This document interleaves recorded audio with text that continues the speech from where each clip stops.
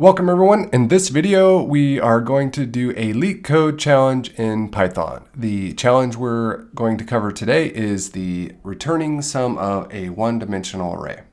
Let's quickly read through the problem, go through an example, and then I'll provide a code solution. So the problem states is given an array of nums, that's our input.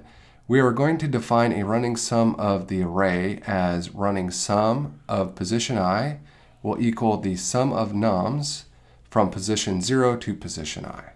So return the running sum of nums. So what that looks like is input nums. So this is what they give you, a list of numbers. So 1, 2, 3, 4. Pretty easy example here to begin with. What they want us to do is give us an output. So what we're going to do is first we're going to iterate through this. You could probably tell this is going to be a for loop. So first thing we're going to have is the first position 1. So we're going to output that number there. Then we're going to add the next position to it. So 2 plus 1, that's going to give us 3. And then we're going to add the next number 3 to the previous 2. So 1 plus 2 plus 3 is 6.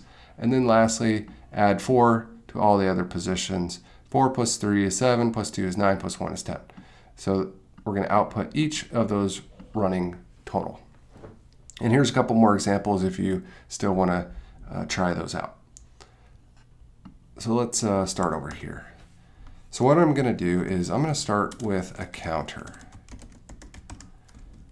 And we're going to set that to 0. So what this does is basically we're going to count the sums as we iterate through an array. And then I'm going to create a list, an empty list. And we're going to store those in a list, and that's going to be our output. We're going to need a for loop. So we're going to loop through the input. So for I in nums. And what we're going to do first is use our counter. So we're going to set our counter, and that's going to be I plus counter. So when we iterate through this array, I is going to be our first number. And then our counter is going to be storing each time we iterate that number. So first it's going to be 1, and then it's going to be the second number plus the previous counter. So I would be the second number plus the previous counter. Hopefully that makes sense. And then what we're going to do is we're going to add that to our list. So we're going to output each time we go through the for loop, we're going to append it to a list, and then we're going to output the list. So we're going to return list. Now let's go ahead and run that and see what our code does.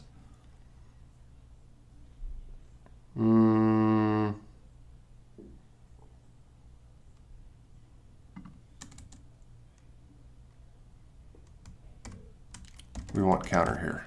Sorry, don't know where that came from. All right, so here's our input, 1, 2, 3, 4. And our output, so similar to this example, first number is 1, and then adding 2, which is 3, and then adding 3, 2, and 1, which is 6, and then adding 4, 3, 2, 1, which is 10. So let's run all test cases. And they all ran as expected. So that was how I coded this example. Hopefully it made sense. If you have any questions, please leave those in the comments, and thanks for watching. See you in the next one. So long.